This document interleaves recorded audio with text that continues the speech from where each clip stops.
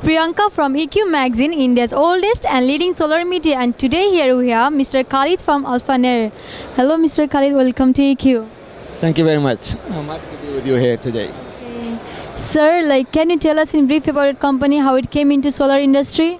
Yeah, I'll just brief you about Alphaner company. Alphaner company is a Saudi-based company. We are in the construction company as a developer also, and we are in the industry also. So we are here in India market looking for development and for construction mainly, and the solar business, and in the wind business also. We are here now for the last 3 years. We have project in many areas in India. Okay, sir, can you please highlight the achievement of few innovation of our project? For us in India, we are really targeting the business as Indian market is very growing market, fast growing market. We are targeting the solar business and wind business. We have in our hand 2 projects.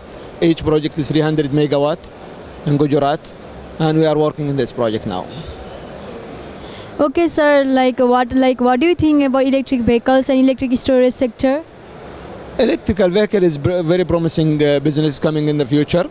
We Alphaner, we are owning a factory in Spain that's producing electric vehicle charging equipment, and which is ZIV. Also, we are monitoring this market, and we submitted already our interest of expression of interest to the government that we want to be in the electric vehicle charging business actually. Okay, sir, what are the product, new services, new launches are exhibiting at your booth today? We are here today as a construction company and as a developer, and we are targeting, as we said, the solar market and the wind market in both. Also, we are doing here as we are available here also to do construction for T&D business and developing also in this business. Okay, sir, can we really achieve 100 gigawatt by 2022, or what are the challenges and opportunities?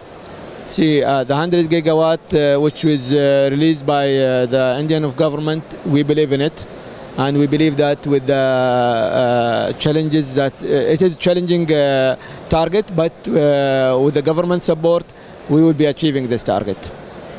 And regarding our contribution, challenges that we will be facing, there is a lot of challenges in the market, like any other market. Maybe one of these challenges that we are, the developer will be facing here in India, is acquisition of land is a bit challenge. Also, the interest rate here in India is a bit high. The right-of-way issue for the stations to shift or to transport the power from a state to another state is another also challenge. Last challenge which we are also facing is the procedure and process should be very fast actually. We need it to be very fast. Yeah. Okay, thank you sir, have a great day. Thank you very much for you, and thank you for having us and be with us in our booth today. Thank you.